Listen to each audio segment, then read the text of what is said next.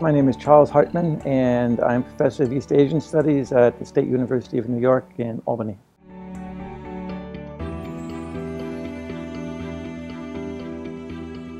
My time in Taiwan here as a Fulbright scholar grew out of a collaborative project which I had with a professor in Taiwan named Li Zhuoying.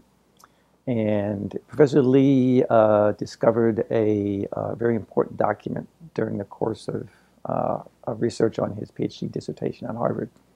And he and I subsequently worked up this document and published it. As a result, we decided to undertake a systematic search for similar documents that might exist more or less unknown.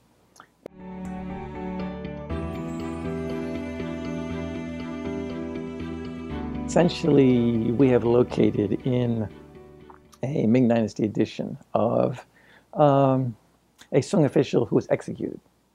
He's one of the few Song Dynasty officials who were actually executed for speaking out their mind on policy. Right? We've discovered in his collected works a series of colophons. Colophons are inscriptions that are written on the end of a scroll. We've discovered a series of these which go back to what were originally documents that came from this person. His name was Chandong. So they are very interesting because they were written about 100 years after his death. And so they show us how essentially, well, one stage in the process by which his image was created.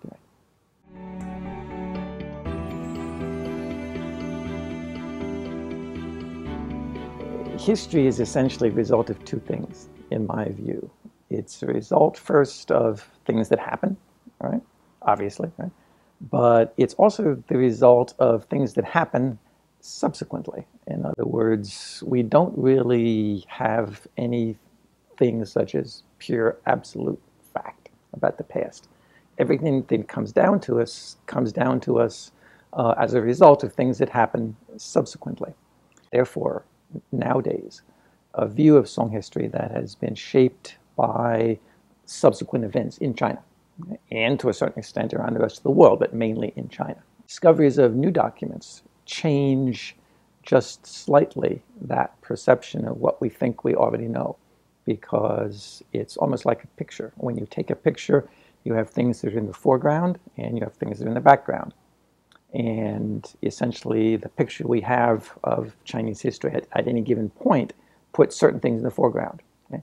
New discoveries change that picture a little bit. It may cause us to focus on something which has hitherto been in the background. The importance of my topic, in some small way, perhaps alter the sort of received images we have of Song Dynasty history.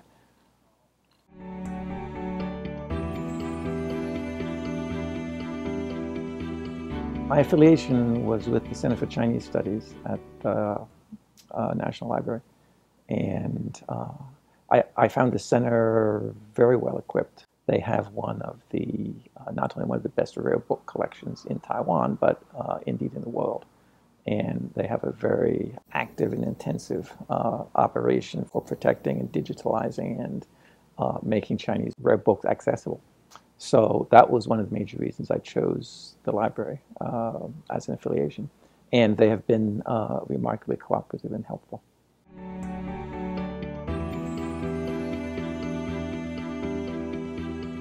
One of the things I've encountered from a number of Taiwan scholars who work on Song, they think that my work is different from that which Chinese scholars do. So in other words, Chinese scholars obviously are the vast majority of scholars in the world who work on Song Dynasty history. They come out of a Chinese educational and cultural background. So they approach Chinese history in a certain way.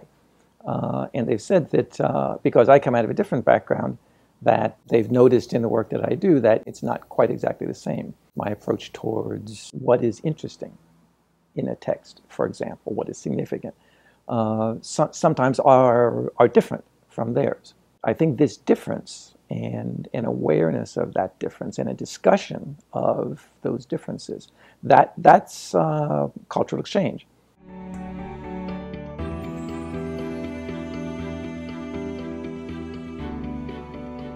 Taiwan community of Song scholars has been very welcoming and has shown a great deal of interest and enthusiasm towards my work. I've been invited to give a number of lectures in Taiwan at different levels, so from colleges to Academia Sinica.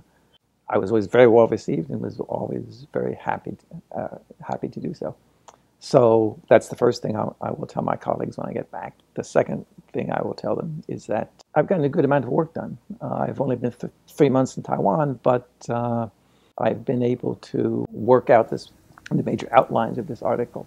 And lastly, I will tell them that if they're so inclined, they should definitely apply for a Fulbright.